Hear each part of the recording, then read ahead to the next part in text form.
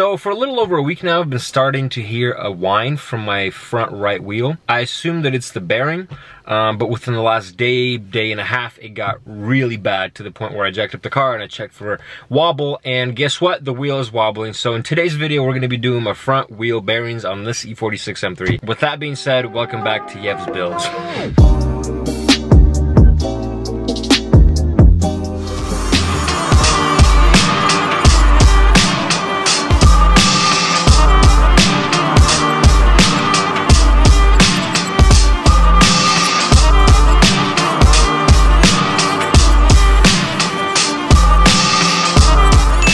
You're not gonna be able to really see it, but you might hear it. Listen. Yeah, it's not supposed to be wobbling like that. Look, that's the rear one that's already been replaced. Solid, solid as a rock. This one is not. Oh, dude, that's bad. Uh-oh. I'm excited to see this though.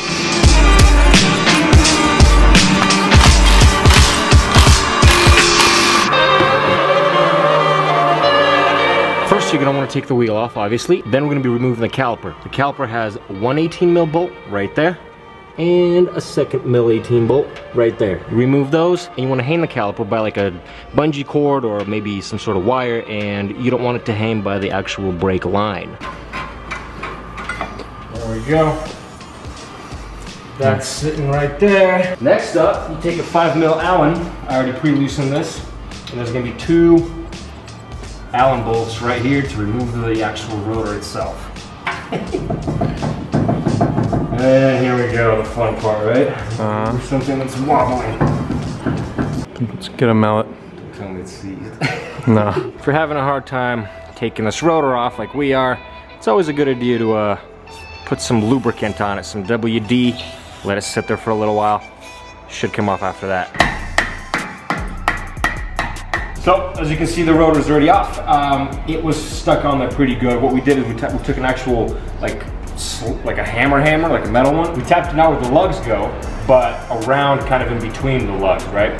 And we gave it some good few hits, and it pretty much just fell off. Next up, we gotta remove this little cap right here. Pretty much this cap is supposed to be replaced when you're doing this type of stuff, but I was never sold one, and it's fine, we'll just clean her up. If you can see right at the edge of it, there's a little bezel, and the cap starts right here. So you need a little flathead and just start tapping away with a little mallet until it pops off and you can pry it off.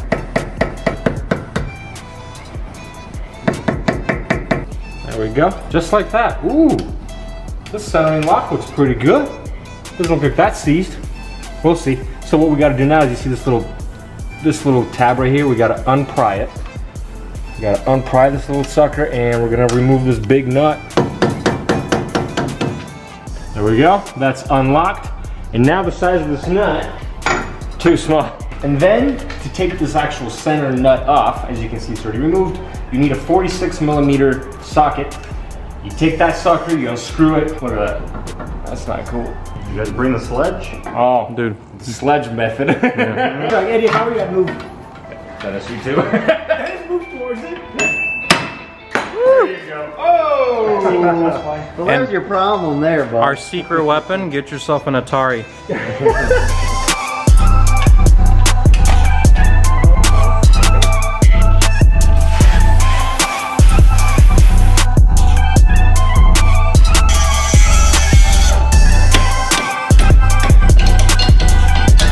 So what you saw in the B-roll was simple. We had to remove this dust shield. There's 3 10 mil bolts over here, and then in the back there's an ABS sensor. It's gonna be a 5 mil Allen.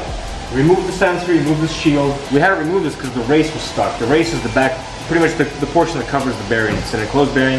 That's the back portion of it. It got stuck, so we had to cut it through. Make sure to just be real careful with the spindle. Don't cut the spindle, don't damage that. Heat it up, cut it, and get that thing removed. And now we wait for it to cool off, because now we're gonna be applying the new bearing on, and we're gonna be using a lot of grease and all that, so we're moving on, dude. After you remove all this, you wanna take a Scotch Brite or some sort of cleaning tool, maybe some sort of something to clean it off, and clean off your spindle, man. Clean it off, make it all nice and smooth, get all that rust and dirt off, and just clean it, okay? For us not to remove this hub ever again the way we just did today, a good idea is to put some sort of anti-seize on the spindle A good brand that we've been using for a while is Permatex. It's good stuff, man. You can be generous with this. And before we apply the hub, you also want to use the same sort of anti-seize on the inside. And just pretty much try to slide it on, man. It's gonna go in not as easy as it might sound, but a good idea is to take some sort of block, some sort of flat surface block.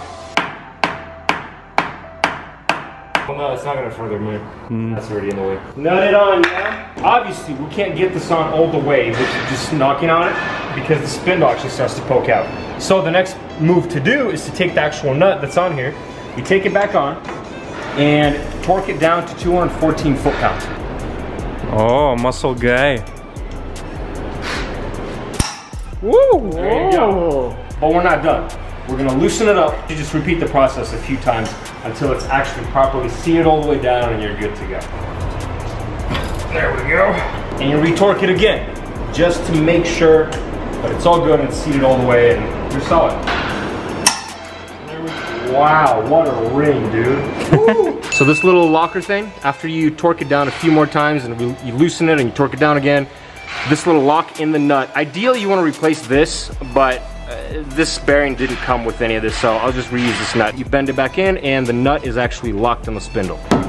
Right after that, you clean this entire surface area off, put the center cap back on, put your rotor back on. Take a Scotch-Brite, you kind of clean up this area from the rotor itself. Clean it off, use some brake cleaner, just so it'll be nice and smooth. Put your rotor back on, take that 5mm L key, put it back on, tighten it in. Unfortunately, these Timken ones don't have the guiding pins here, and there's only one locking bolt instead of two. I'll keep the OE one just in case I might change my mind later or something, I don't know. But now it's the caliper, dude. The best way to install a caliper if it's not decompressed all the way, if the piston on the other side is not compressed all the way, you remove this clip, you just gotta remove these two sides and it pops out. It slides the caliper on, tighten the two 18 mils in the back, and put this clip back on, and pretty much you're set. Cleaning this rotor off with brake cleaner, clean it all up, and make sure nothing's wobbling like it isn't now. That's great. And put the wheel back on and you should be good to go, dude. That's how you do a bearing job on an E46 M3. Dude, I'm just saying, if you're not aware of this channel, we're doing some big things. We're building a V10, we got some M5 projects, we got a bunch of stuff going on. So subscribe, like and share, do whatever you gotta do, but if you're interested, keep into it, man. Peace.